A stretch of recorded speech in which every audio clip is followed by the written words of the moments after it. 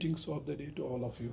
In today's lecture, we are going to discuss a few advantages of phase angle regulator or phase angle control. I will write here advantages of phase angle control. Okay, with the help of a phase angle regulator or a phase angle controller, we can basically adjust or control the phase angle between the two buses and hence can control the flow of power over the transmission line. So one of the prominent advantages of phase angle regulation or phase angle control is improvement in transient stability. We are going to discuss that. Transient stability improvement. Transient stability improvement. Now, how does phase angle control result in transient stability improvement? That will be clear with the help of graphs or power angle characteristics. This is the power angle characteristic for an uncompensated transmission system. So it's something like this. We have drawn it on a number of occasions while discussing series compensation, shunt compensation, advantages of shunt compensation, advantages of series compensation. On numerous occasions we have drawn this power angle characteristic. Now the maximum power that the line is capable of transmitting at delta equal to 90 degrees is P max equal to V square by X, because the power equation is given by P equal to V square by X sine delta. You can call this figure as figure A, and this figure A represents the power angle characteristic for uncompensated transmission system, or we can write uncompensated system. Fine.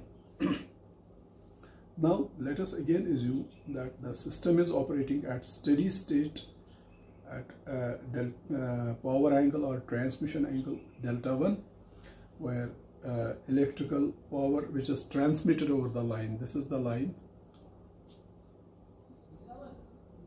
and this is our system. This is sending end voltage Vs, this is the receiving end voltage Vr.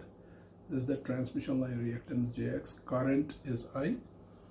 The power transmitted over the line is Pe, which is equal to mechanical input provided by the turbine. So electrical output, which is the electrical power transferred or transmitted over the transmission line, is exactly equal to mechanical input. That causes our system to operate at steady state at a transmission angle delta 1. Now let us assume a fault has occurred. Now, since as soon as fault occurs, say at delta equal to delta 1, the line gets stripped and no electrical power is transmitted over the line. For that case, Pe is equal to 0, where Pm, mechanical input, is still same, it's constant. So since mechanical input is provided by the turbine but electrical output of generator or of the system is 0, it causes acceleration of the generator. So generator starts, the machine starts accelerating, as a result of which there is accelerating kinetic energy, and as a result of which the transmission angle increases. Let us assume transmission angle increases from say delta 1 to delta 2, at which point fault is cleared.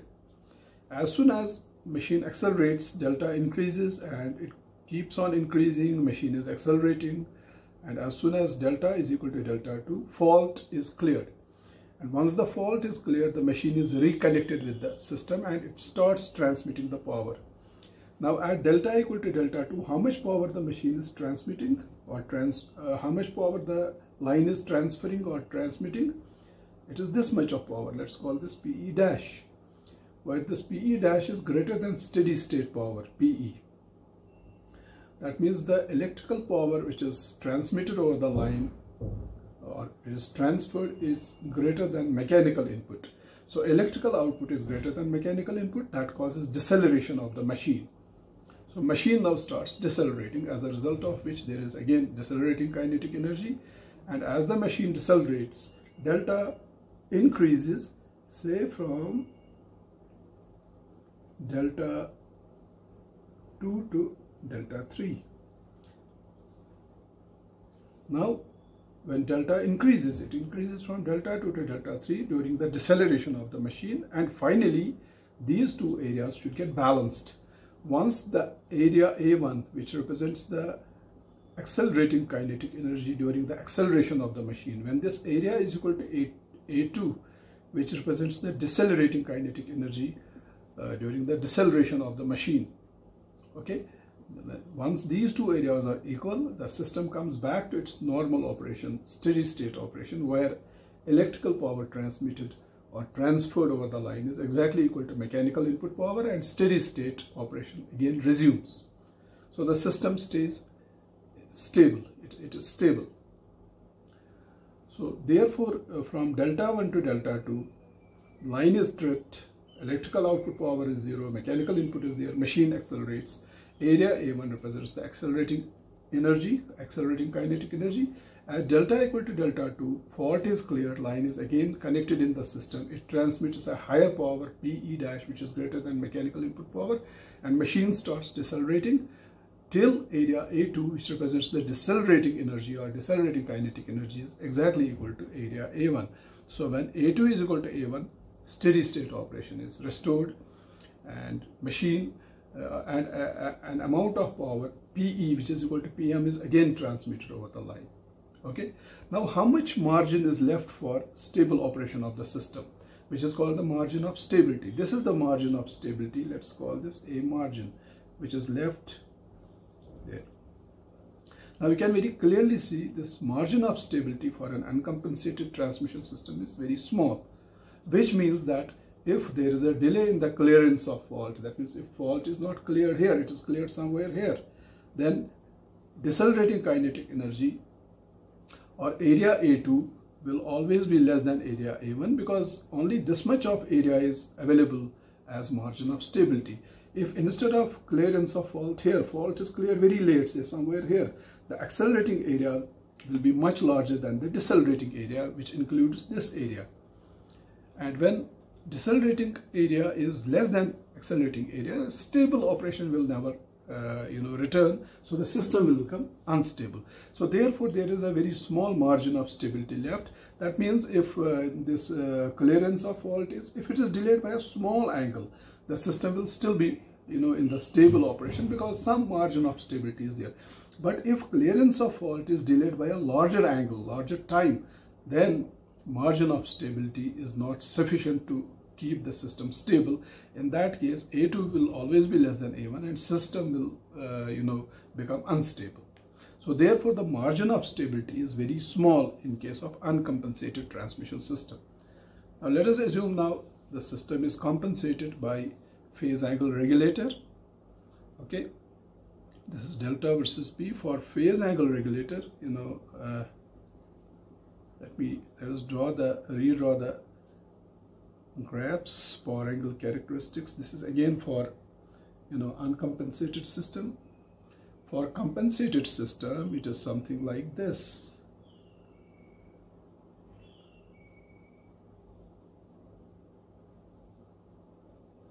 This is the power angle characteristic, and this is pi plus delta.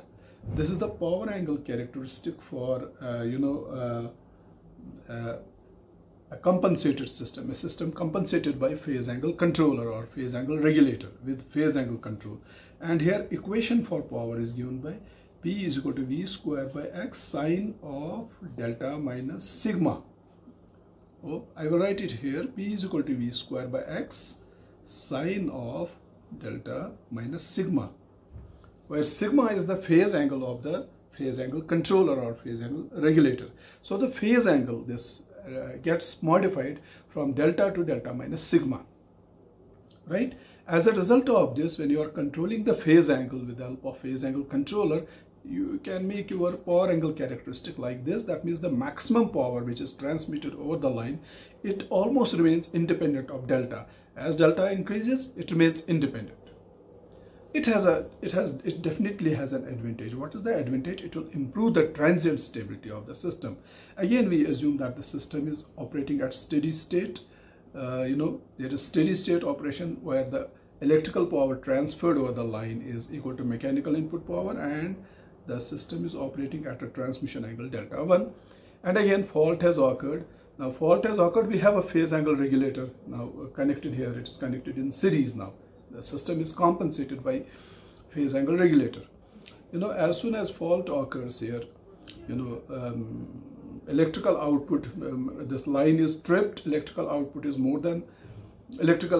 zero, mechanical input is there, machine accelerates. Let's assume it accelerates up to this, from delta 1 to delta 2, and let us call this delta S1 and delta S2, and AS1 is the area which represents the accelerating kinetic energy.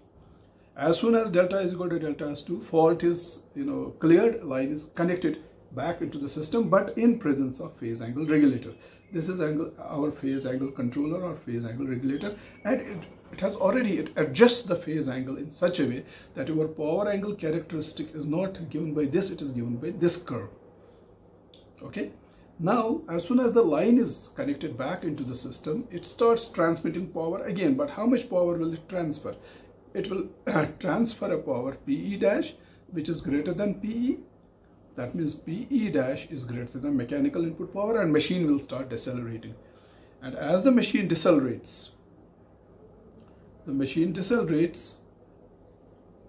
and when delta is equal to delta S3, the decelerating area A2 exactly becomes equal to the accelerating area AS1. This is AS2, this is AS1. So when AS2 becomes equal to AS1, AS2 is equal to AS1, that means decelerating kinetic energy is equal to accelerating kinetic energy. Area AS2 is equal to area AS1. The system comes back to its normal operation, steady state operation. So far so good, because this is same as this. But what is the difference? The difference is there here that for uncompensated system, the margin of stability was very, very small. But for compensated system, we can see this is the margin of stability. Area above this line, it's called margin of stability. A huge area is still available, and this is the margin of stability, AS margin. Now we can very clearly see that AS margin is much, much larger. We can say that AS margin, that's the margin of stability with compensated line, a transmission line compensated by phase angle controller. The margin of stability is very, very large, much, much greater than the margin of stability without compensation. This is the margin of stability with compensation, and this small area is the margin of stability without compensation. So AS margin is much, much larger than A margin, which means even if this fault is not cleared here, it is cleared very, very late, say here or even here, you still have a very large area available to ensure that AS2 becomes equal to AS1 and system still remains stable. So therefore, this phase angle control results in substantial improvement in the transient stability of the system. So I can call this figure B. Figure B is for compensated system. Compensated system. The system is compensated by phase angle controller or phase angle regulator, PAR. So with the phase angle control, the power angle characteristic gets modified by because it is given by this equation by phase angle control, and you have a very huge, very large margin of stability. AS margin is much, much larger than A margin, and the system remains stable. So therefore, the transient stability is improved by phase angle control. This is one advantage. Another advantage which I am going to discuss with you is power oscillation damping, which is also provided by phase angle control. Power oscillation damping or electromechanical oscillation damping. Power oscillation damping. Okay, this will be again clear with the help of certain graphs which we have already discussed in other classes. This is time versus transmission angle. Initially the system is operating at steady state transmission angle, delta naught, and due to some disturbance the electrical power transmitted over the line is temporarily decreased, which makes mechanical input greater than electrical output temporarily, and the generator or the machine accelerates, because of which delta increases, and then delta starts decreasing. But instead of settling at a steady state value delta naught, since the system is undamped, it further decreases. Then it reaches some minimum, and then it again starts increasing and then decreasing. So the system is subjected to sustained oscillations. So this is the oscillatory nature of delta. So this is for undamped system. The system is undamped because it is an uncompensated system. No compensation is used, so system is undamped. A small disturbance in the system causes acceleration of machine, deceleration of machine, then acceleration, deceleration, as a result of which the power angle or the transmission angle oscillates like this. So the system is subjected to sustained oscillations, and it's an unstable type of operation. It can be very clearly understood if we try to explain it with the help of power transmitted with respect to time. So initially, power transmitted when system is operating at steady state operation, delta is equal to delta naught. Power transmitted over the line is P naught, right? And let us assume a small disturbance has occurred in the system, say a temporary fault, which has resulted in power transmitted over the system to decrease temporarily. Since P naught has now decreased, but mechanical input remains same, the machine accelerates. Because of acceleration of the machine, delta increases, and d delta by dt is greater than 0. So when delta increases, that means P also increases, because P is directly proportional to sine of delta. Okay, and then when delta decreases, P also decreases, and it follows this delta pattern. So therefore this is undamped system again. The system is undamped.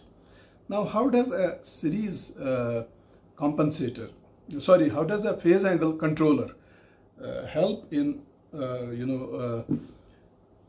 damping these oscillations and quickly damping these oscillations? For that purpose, we will draw the characteristics for phase angle regulator or phase angle controller. Now, phase angle controller, basically, I have already told you, we have studied in previous lectures, one of the earlier lectures, that phase angle controller basically adjusts this angle delta, and it adjusts the power angle, it modifies the power equation. It's not v square by x sine delta, it is given by v square by x sine of delta minus sigma, where sigma is the phase angle of the phase angle regulator. And because of this phase angle, which is adjusted by phase angle regulator, your power equation gets modified as given by this equation. Now this delta can be negative, it can be positive. It has this range, the sigma minus sigma max is less than or equal to sigma less than or equal to plus sigma max. That means this sigma can vary from maximum negative to maximum positive. When I say that sigma is negative sigma means that your power angle characteristic is shifted towards left. And when power angle characteristic is shifted towards left, it increases delta, and power transmitted over the line also increases. On the other hand, if sigma is positive, that means if the phase angle adjusted by the phase angle controller is in the positive range, then that means power angle characteristic, which I am not drawing here, that is shifted towards the right. Shifting of power angle characteristic towards the right means that power transmitted over the line decreases. Now, with this fundamental concept, with this theoretical background, we can now very easily understand the operation of the phase angle controller or phase angle regulator in damping the power oscillations. Right. Now, what is happening? Initially, our system is operating in a stable mode at steady state operation. The transmission angle is delta naught. Machine is running at a steady state speed at a transmission angle delta naught, and the power which is transmitted over the transmission network is P naught. Some fault has occurred on the transmission line, which has caused maybe some temporary fault, which has temporarily caused the power transmitted over the line to decrease. Say, let us suppose it has decreased to P naught dash. Initially, P naught was equal to Pm. That is, the electrical power transmitted or transferred over the line was equal to mechanical input power, and system was operating at delta equal to delta naught, steady state operation, no problem. A temporary fault or disturbance has occurred over the system, and power has temporarily dropped from P naught to P naught dash. P naught dash is less than P naught, which means P naught dash is less than Pm. So temporarily, for some period, the electrical power transmitted over the line becomes less than mechanical input power, which causes acceleration of the machine. So when machine accelerates, that means delta increases. That means d delta by dt becomes greater than 0, and when machine accelerates, delta increases. And we don't want machine to accelerate, because this acceleration causes oscillations in the machine. So in order to avoid acceleration of the machine, what can we do? This acceleration basically has been because of the reason that electrical power transmitted over the line has temporarily become less than mechanical input power. If we can increase the electrical power transmitted over the line at this moment, at this difference or this gap between P naught dash and Pm, if we reduce, then the oscillation, the magnitude of oscillation can be reduced. So the magnitude of increase of acceleration or increase of delta can be reduced.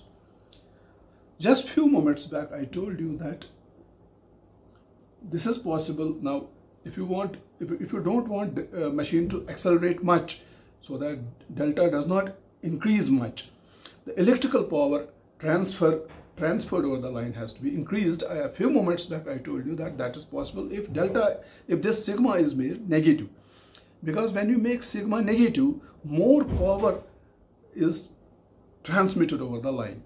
So therefore this sigma is made negative. When sigma is made negative, this means negative. How much negative? It depends upon कि कितना power आपको power transfer line पे बढ़ाना है. So when sigma is made negative, this P naught dash increases. So let us assume that this is P naught double dash, which is greater than P naught dash. So that P naught double dash nearly becomes equal to, it may still be less than Pm, but it may very nearly be equal to Pm. उससे क्या होगा? The electrical power transmitted over the line increases, and the acceleration of the machine is less. And when there is less acceleration, the delta increase will be less. There will be still increase in delta, but the amplitude of increase in delta will be less. Up to this, because from this to this point, delta was increasing, d delta by dt was greater than 0. What we have done? We have used phase angle controller, which has made sigma, that's phase angle negative. By making phase angle negative, it has increased power from this small P naught dash to larger P naught double dash, so that more power is transmitted over the line, and electrical output power is nearly equal to mechanical input power, and the magnitude of acceleration is decreased, and the increase in delta is still there, but it is less than this. After this, what happens? Delta starts decreasing, because the system is oscillatory in nature. It's undamped system previously. Delta starts decreasing. When delta decreases, that means d delta by dt becomes less than 0. And the question is, when does delta decrease? When does transmission angle decrease? The answer to this question is that delta will decrease when electrical output power is greater than mechanical input power. That will cause delta decrease, because machine is decelerating. From this point to this point, machine is accelerating and delta is increasing. From this point to this point, machine is decelerating, and deceleration causes decrease in the delta. So if you don't want this much of decrease in the delta, if you don't want this much of deceleration in the machine, then electrical output power now, which was previously increased, you have to decrease it, because it is becoming greater than Pm because of this oscillation. Now you have to decrease P naught, so that this P naught nearly becomes equal to Pm and deceleration is reduced. How can we do this? How can we do this? This will be done by the phase angle controller, by adjusting the phase angle. So from this instant to this instant, since delta is decreasing, the phase angle will be adjusted by the phase angle controller to be positive. So it makes phase angle sigma now positive. So when sigma is positive, I already told you that power angle characteristics for sigma positive are shifted towards right, and that decreases the transmitted power. The transmitted power for positive delta, positive sigma decreases. Okay, so when sigma is made positive by the phase angle controller, transmitted power decreases, and when transmitted power decreases, it becomes very nearly equal to mechanical input power, और उससे machine की deceleration कम हो जाएगी, and when machine decelerates but small amount, तो आपका delta भी small amount से decrease होगा. You can see this is the decrease in this is the minimum value of delta for undamped system, and this is the minimum value of delta for damped system, a system which is damped by compensation, by phase angle control compensation. उसके बाद फिर से machine accelerates again, and then this repeats. For acceleration, electrical power output has to be increased, and sigma again becomes negative, and then again you repeat this.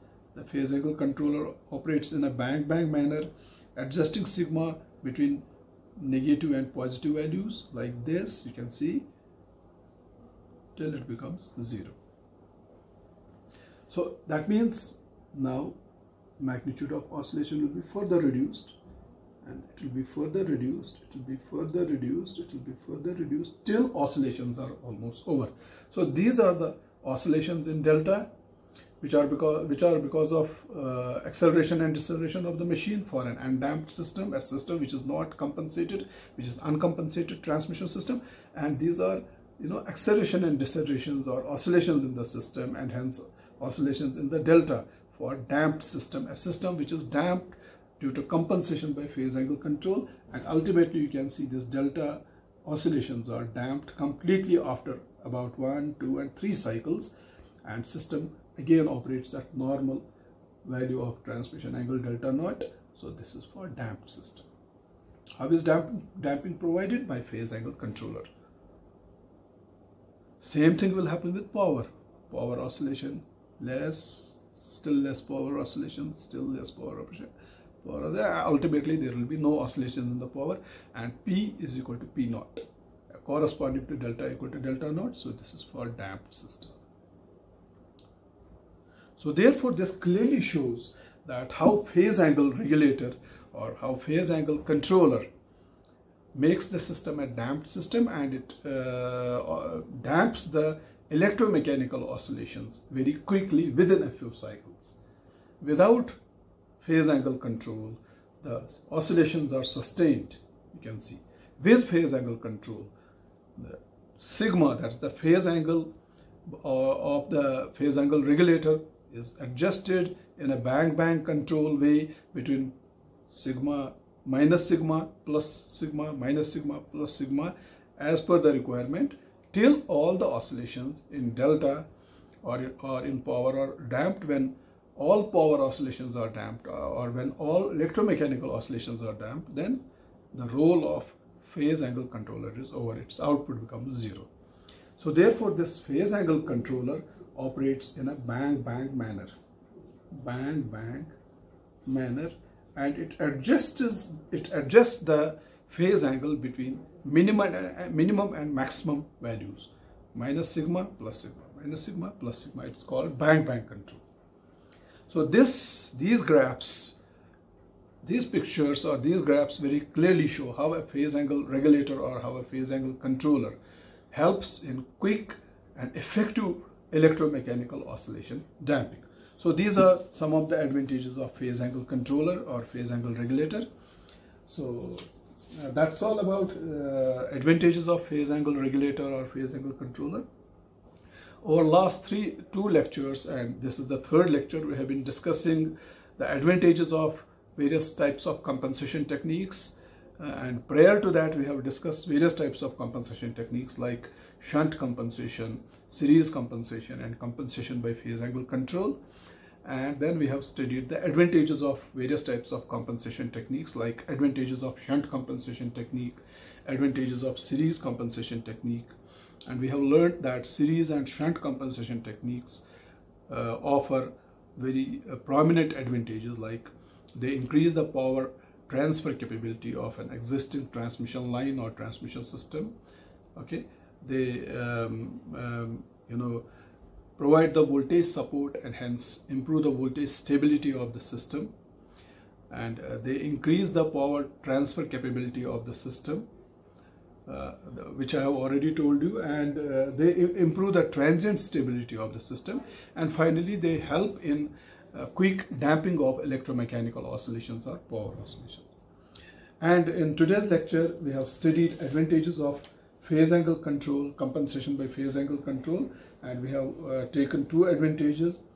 In addition to adjusting the phase angle between the two buses and hence increasing the power transmitted over the line, the other advantages are improvement in the transient stability. Just few moments back I have discussed with you how a phase angle regulator or phase angle control technique improves the transient stability of the system, and how it quickly results in effective damping of electromechanical oscillations. So that's all about an overview of various compensation techniques like shunt compensation technique, series compensation technique, compensation by phase angle control, and their advantages.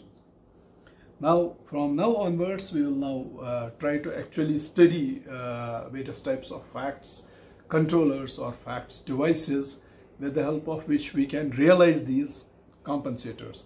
A shunt compensator, how it can be realized with the help of FACTS technology or FACTS devices. How can we realize a series compensator with the help of FACTS devices? And how can we realize phase angle controllers with the help of FACTS devices? Those will be our topics of discussion from now onwards. So inshallah, in our next lecture we will study thyristor controlled reactor. Actually thyristor controlled reactor is a part of static wire compensator. We will actually start studying the shunt compensators which are realized by FACTS devices. The first shunt compensator that we are going to discuss in some of the future classes is SVC, static wire compensator. If you remember, I have already given you some idea about SVC. SVC looks like this. It is something like this. This is a high voltage bus, which is basically a transmission line. With the help of step down injection transformer, it is we create a medium voltage bus at a lower voltage, and then we have various components of static wire compensator connected like this. For example, this is one part of this compensator, static wire compensator. Another part is this.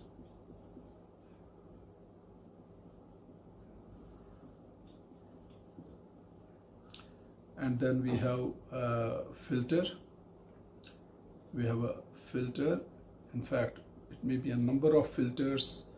Then we have an inductor, a small inductor and small capacitor like this.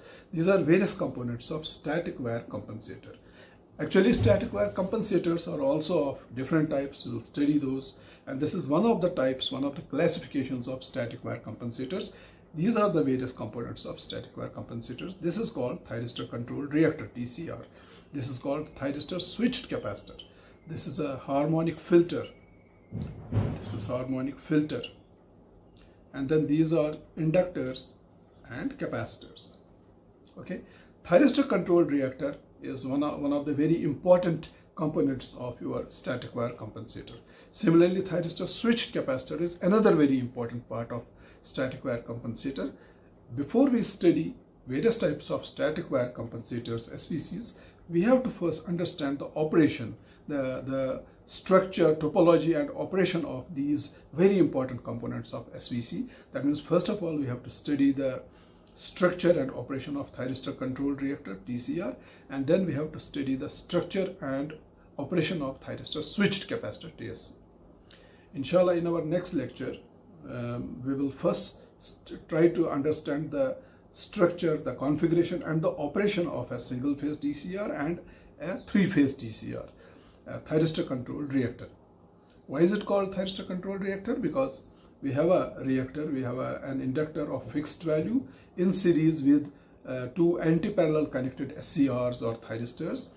These anti-parallel connected thyristors act as a bidirectional switch, and by phase angle control or firing angle control or delay angle control, alpha control, we make this reactor a variable reactor. That's why it's called thyristor controlled reactor. By making this reactor a variable reactor, variable XL, variable inductive reactor, any amount of reactive power which is on the bus, which is on the transmission system, can be absorbed by this thyristor controlled reactor. See, this thyristor, the SVC has TSC and TCR. TSC is thyristor switched capacitor. It basically generates reactive power and injects reactive power onto the transmission line or onto the bus. And thyristor controlled reactor absorbs the reactive power from the bus. Sometimes you may have to only inject the reactive power, generate the reactive power with the help of this TSC and inject that into the transmission network or onto the bus. And in some cases, you may have to, you may have to inject the reactive power onto the bus, and a part of this reactive power you may have to absorb with the help of this thyristor controlled reactor, TCR. Because the reactive power which is generated and injected into the bus may be more than what is required. So the excess reactive power is then absorbed by the thyristor controlled reactor, TCR. So therefore TSC alone will not work. TSC along with TCR has to work. If the reactive power generated and injected by TSC is exactly equal to reactive power requirement of the load, then this TCR at that time is not operated. But generally what happens, the reactive power which is generated and injected by this TSC onto the network, it becomes more than what is required. So the excess reactive power is to be absorbed by this TCR. So therefore TCR and TSC, they work in tandem with each other. They work in combination, they work in tandem with each other, so that only a desired amount of reactive power is transmitted, injected onto the bus for reactive power compensation. So the first very important component of SVC is TCR, thyristor controlled reactor. We will start studying about thyristor controlled reactor from next lecture. So with this I will end my today's lecture. I advise all of you to go through this lecture. I wish all the best to all of you. Thank you.